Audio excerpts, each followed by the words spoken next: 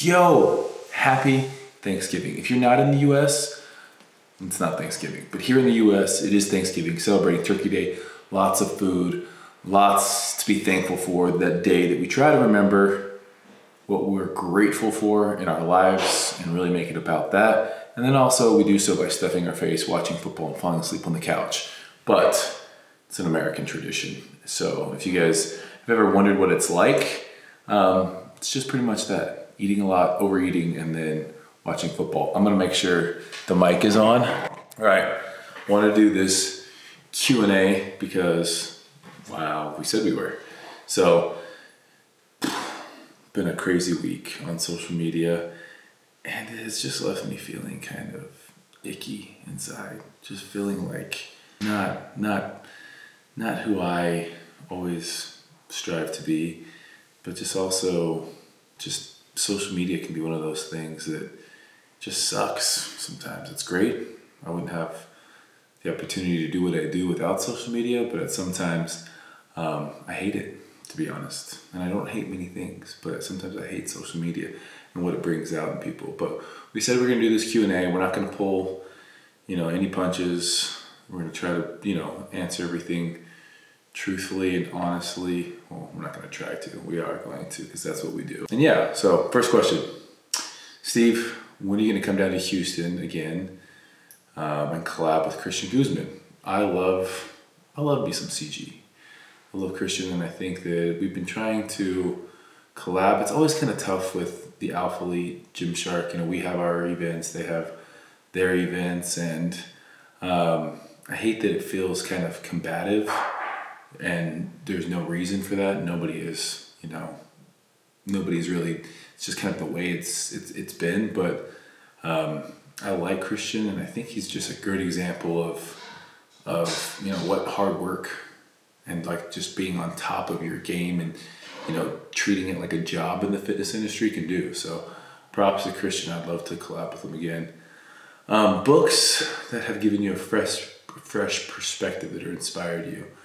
Man, I'm trying to think. Right now, I'm reading a book called Case for Christ, and it's actually, it looks like a lawyer would look at. Really breaks down a lot of things historically, fact checking, and brings a case for all of that biblical stuff. And I think that's important for me because that's kind of where, if I don't have that in my life, I feel like kind of floundering. Some people might think that that's crazy.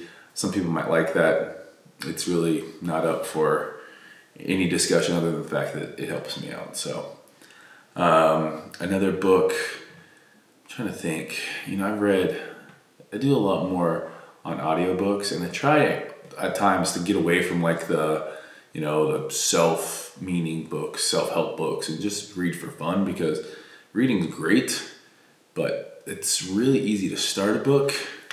Like all those books over there, really easy to start a book and then not finish it. So I would like to read more in 2019. I would also like to not text and drive in 2019 and eat slower in 2019. These were put together and I haven't even read any of these, so I'm just coming at you live with these. I'm all or nothing with dieting, and I can't seem to stay consistent. Any tips for staying motivated while dieting? This is such a great question. I love this question because I used to be like that with just about everything in my life. I was either all or nothing dieting. I was either going to eat perfectly or I was going to go binge eat. This actually kind of is a sequel to the previous question, because I believe they go hand in hand in terms of, I'm reading that book about Christ, and we're not perfect beings. Nobody on this earth is perfect. We're all going to sin, if you call it sin. We're all going to mess up if you don't believe in God. You think we just mess up. We're all going to do things that we shouldn't be doing. We're human. That's the point, to me, of being here on this earth, is to not try to be perfect, but to try to do our best. So with dieting, it's the same thing. It's so easy. The more you hold on tight to that feeling of I'm all or nothing, I need to be perfect, the more you're going to find that you binge eat. The more you're going to find that you beat yourself up, you skip workouts because you didn't work out the previous day. That all or nothing mentality has gotten me into a lot of highs and a lot of lows, because the lows, you spiral down. If you don't eat right today, the week's a waste, the month's a waste, or today's a waste, tomorrow's a waste, and all of a sudden it's been week after week, and you're feeling bad about yourself because you can't stay on your diet. And what I find is sometimes is doing the best that you could do. If you're on vacation, if you're traveling, or even if you just had a crappy day and you need something, it's all about doing the best that you could do. And sometimes that means having a little bit of ice cream. Sometimes that means, having a little bit more macros. What I would say, if you do track macros, even track those days that you don't eat according to your plan. And some days, throw the plan out the window. But you have to allow yourself to not be perfect. You have to allow yourself to realize you're human. It's only human to do a lot of those things. It's only human to want to eat sugar. It's only human to do those things. But when you beat yourself up and tell yourself you can't have them, automatically our brain starts working in a way that starts wanting something because it's taboo. So I think your first real big paradigm shift in your way of thinking is to change how you feel about yourself when you eat those things. Got two heavy questions here, and I still have, I don't know if it's a cold or allergies. I have allergies in St. George, so if there's anything you guys know for allergies, let me know. Thoughts on Chris Bumstead with Courtney So Fast. If it's too personal, what is your favorite song to work out to? I kind of did a live Instagram video on this. Courtney and I broke up months ago. Courtney's a great person. Chris seems like a cool dude. I wish nothing but the best for them. I miss Poppy like crazy. People have asked a lot about Poppy. I let Courtney take Poppy. Courtney moved to St. George. And I felt like we both felt like, she needed Poppy in her life to help her get through things. I had my family here as a support system. Courtney didn't have anyone. When she moved from here, it was like she had invested so much. So only the best to those two, and hopefully, people will let that shoes die down on social media, because it's not a big deal to me. Don't think it's a big deal to them. Why are we still talking about it? So let's just put that to bed and not talk about it anymore. Are you planning on keeping that beard? The plan is to go through No Shave November with it, and I did trim it a little bit yesterday. I have a weak sauce beard, we all know this, but having a beard is something that I'm quickly realizing it's itchy and I don't really love it. But hey Steve, when you coming to Dubai? I think I'll be in Dubai probably late February of next year. Always wanted to go to Dubai. All right, last question. What is the biggest / most important thing you've learned in the last 6 months? I think that this is gonna be one thing that I wish I would have learned long ago.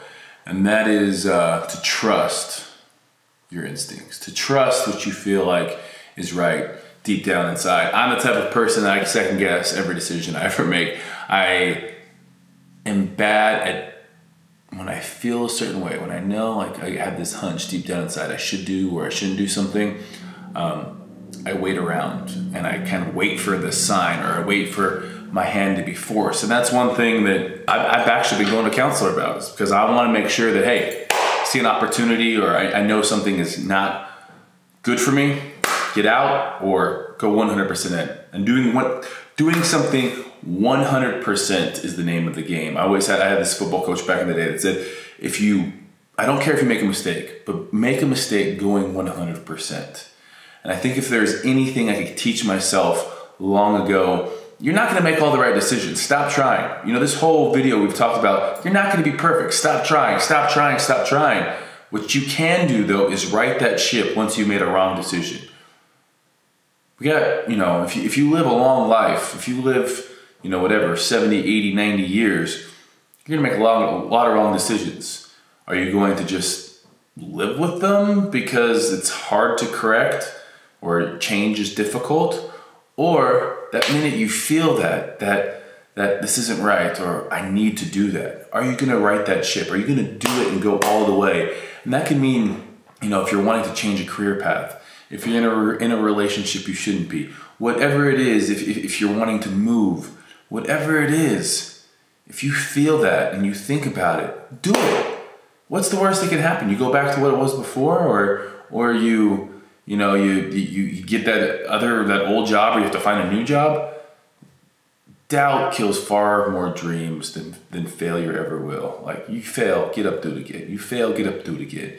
You make little corrections, you steer that ship, you move accordingly, you know, you kind of, you're at least you're in that river swimming, you know, like if you're not making any decisions, you're just on the side watching this river go by that maybe you want to jump in and swim in. And that's kind of like life. Jump in, start swimming. And as you start swimming, you'll figure out where you need to go. Not to say you shouldn't have a plan or you shouldn't have goals, but that fear of failure, that fear of the unknown has held me back at times. I know holds a lot of you guys back. So I want this channel to be not only fitness stuff, I love that, but I want it to be more stuff like this. I want it to be positive. I want it to be a place where people be like, you know what? I resonate with that, Steve. You know, you might not be the biggest, the leanest dude in the world. I might not ever compete in the Olympia again.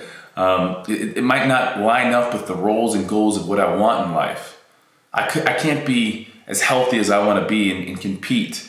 It's a struggle for me. I love competing. I love bodybuilding, but there's some things that I don't really like about the aspect, the sport of competing.